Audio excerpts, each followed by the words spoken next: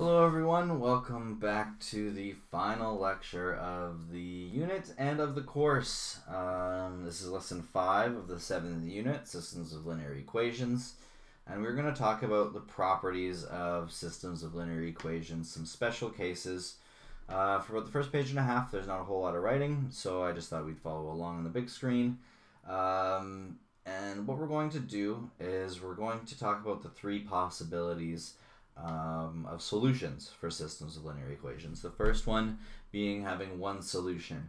And up until now, the entire time, we have talked about one solution problems. I have mentioned maybe it has no solutions, maybe they never cross, things like that. But we have talked about one solution problems up to now.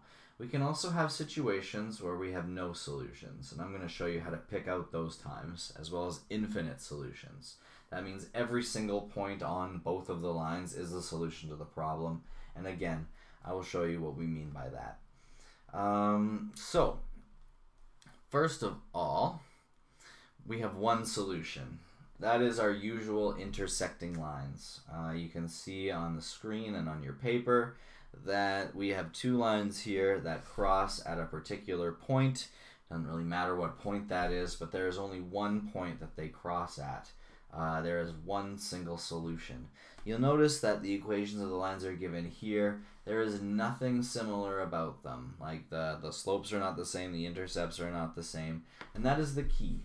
If the two lines have different slopes, they will intersect at exactly one point, and the system will have one solution. So the slopes are different, therefore we have different. We have only one solution.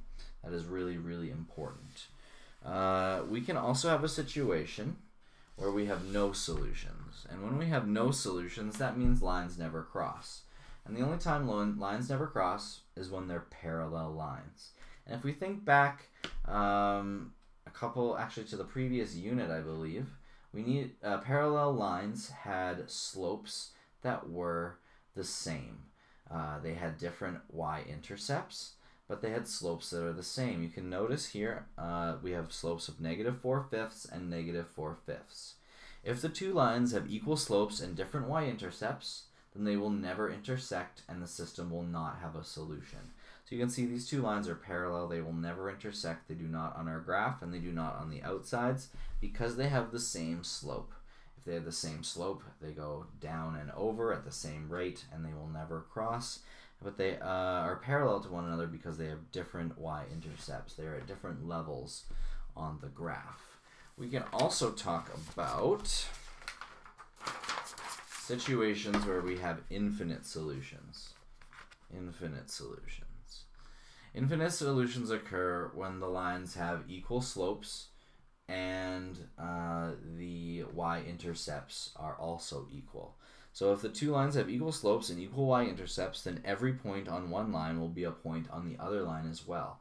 All points are therefore solutions. If we take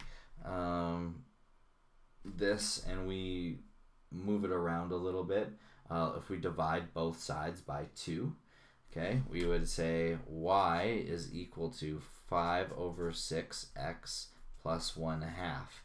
And that is the same line as that one. So in these problems that have infinite solutions, sometimes the lines are going to look different, but they are going to end up being the same if you manipulate them a little bit. You can see if we have, this looks like one line, but it's actually two laid on top of one another. So what we're going to do is we're going to give you a way to determine the number of solutions every single time. The first step is to write both equations in slope-intercept form. Check the slopes. If they're different, it's one solution. If they're the same, you need to move to step 3.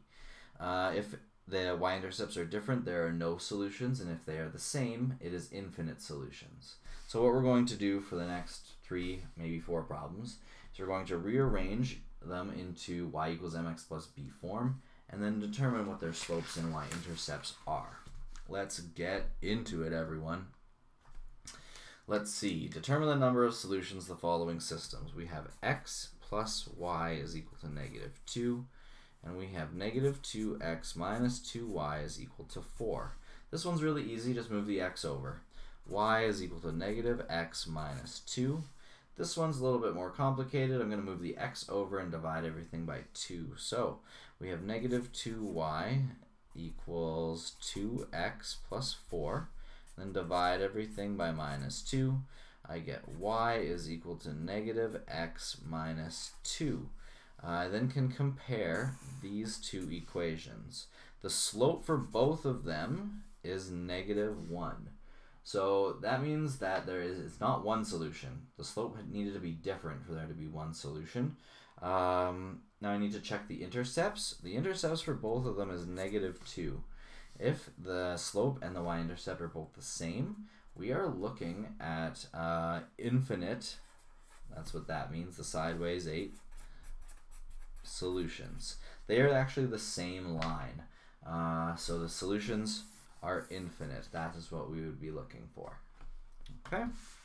We can move on to the next problem that we're given. This one we have 4x plus 6y equals negative 10. I'm going to write the other one over here this time. Negative 2x minus y equals negative 1. I'll rearrange this one first into y equals mx plus b form. Move the x over, so that's 6y equals negative 4x minus 10.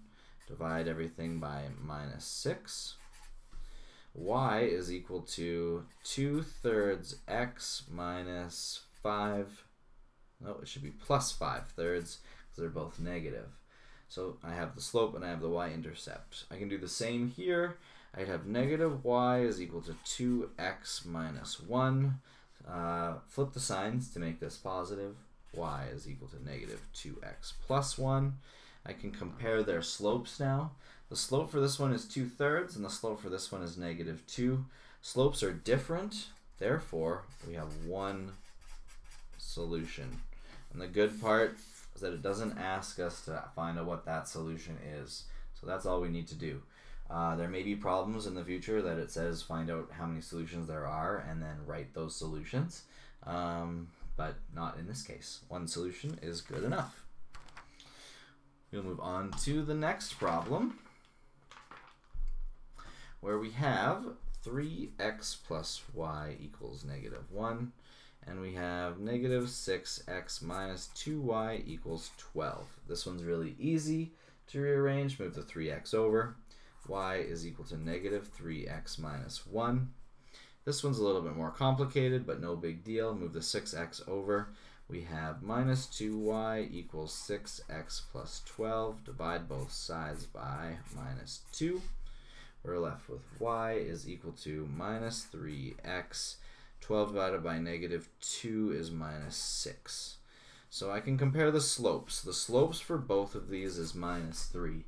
So that eliminates one solution right away. The y-intercept here is negative 1, and the y-intercept here is negative 6. So those are different. Therefore, they have the same slope but different intercepts, and they have no solutions. They never intersect because these are parallel lines. If they were parallel but had the same intercept, then they would be the same line and there would be infinite solutions. But different intercepts means that there are no solutions to this problem. We can now do the last problems together of the course in this kind of a sentimental time. Here we go. We have the equation negative 3x plus y is equal to 9. And what we want to do is we want to write first any equation that has one solution. We're going to do any line that has no solutions, and then any line that has infinite solutions. But let's focus on the one solution first. We got to arrange this into y equals mx plus b form first. We're going to move the 3x over. Y is already by itself then, and that's real nice. We have y is equal to 3x plus 9. So we want to have any line that has one solution with this line. So that means any line that has a different slope. So let's go, y is equal to negative 15 31st x plus 23. anything that has a different slope. You could have written anything here as long as it was different than 3. Anything that is not 3. Some equation that has no solution. No solution would be something that has the same slope but a different intercept. Something like y is equal to 3x plus 8. Same slope but different intercept would have no solution. And to find infinite solution, I would want to have the same line represented. Let's see, where's my black marker? I lost it on my last question. Almost there, I found it. I'm going to use it. So the infinite solutions, for the last one here, we're going to have the same line. So we could write y is equal to 3x plus 9, or we could write multiples of that. 2y equals 6x plus 18. Something like that. They are the same line when you put them into lowest terms. So I hope you learned a lot throughout the course. I hope you learned a lot about solving equations in this lesson in particular.